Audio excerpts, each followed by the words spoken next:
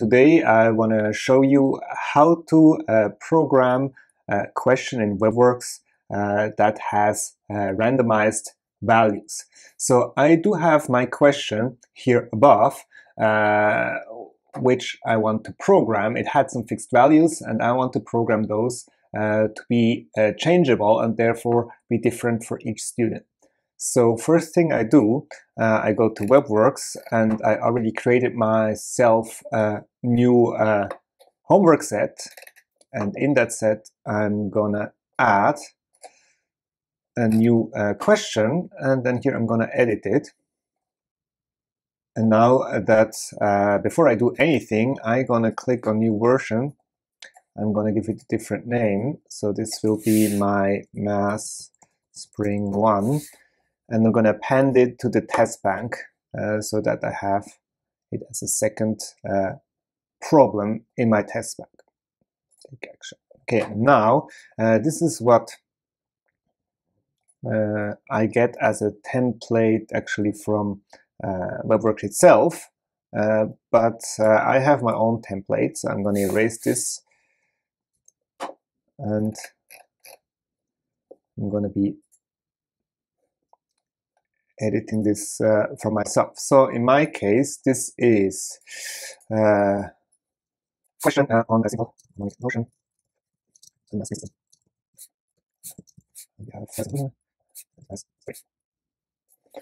Okay, so now here the first section is loading some macros. I'm not gonna even touch that, and then here I say if we show partially correct answers, in this case it's going to be for a test, so I decide to no. Here will be the random variables. The way here, by the way, how I did it with two different randomized things is in order to control the number of significant figures. And here is where I put the question.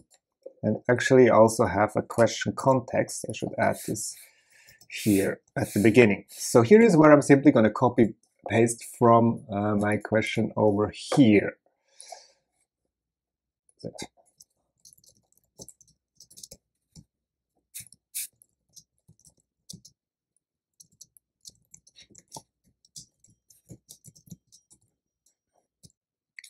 Okay, now question. Here I'm going to have question 1, which is the first I'm going to program.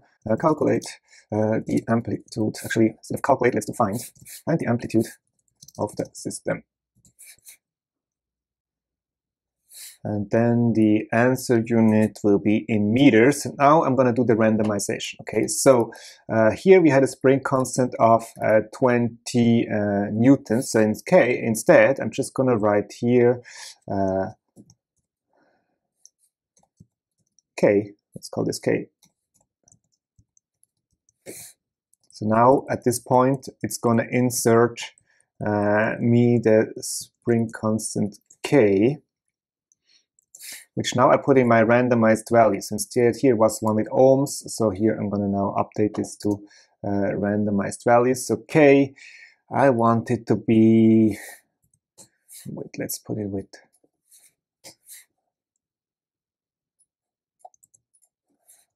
let's put this with 3 significant figures. So something factor of 10, maybe not that high.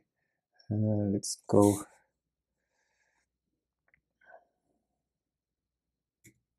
7. Okay. So here I'm not going to use the current anymore. Okay, so I have a constant now. Random energy. So let's call this energy. Next one is energy. Again, I want this with this figure, something like that. And then I have my position, initial position.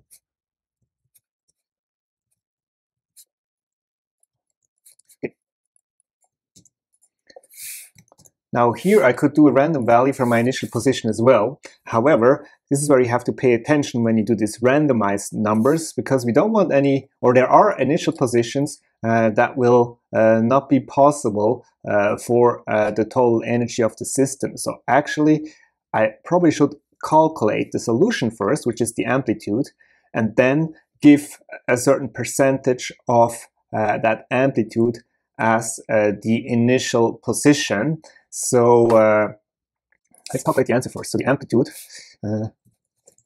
is the square root of the energy over the spring constant. And now my initial position, I can calculate it as a fraction of the amplitude. So let's do amplitude times, and then a random value from 1 to, let's say from 10 to 90 over 100 would give me the amplitude in meters, give me each position as meters as a fraction of amplitude. Here I had centimeters, so I don't need the 100.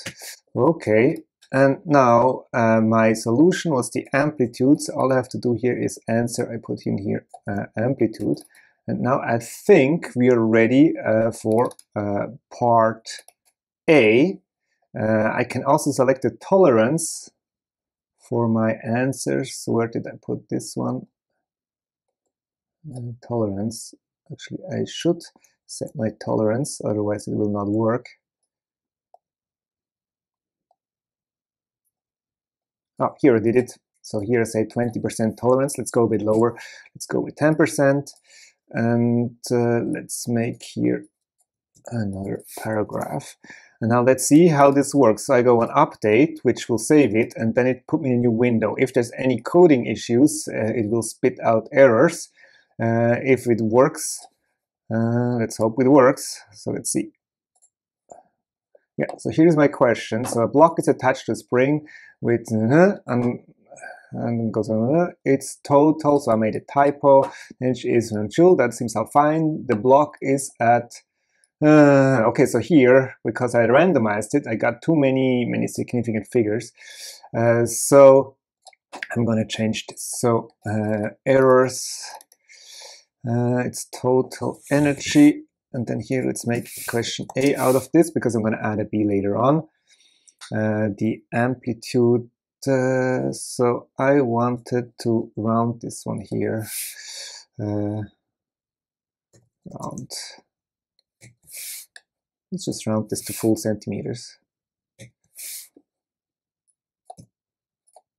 Let's see what we get now. Okay, so that's nice there. Spring constant K. Okay.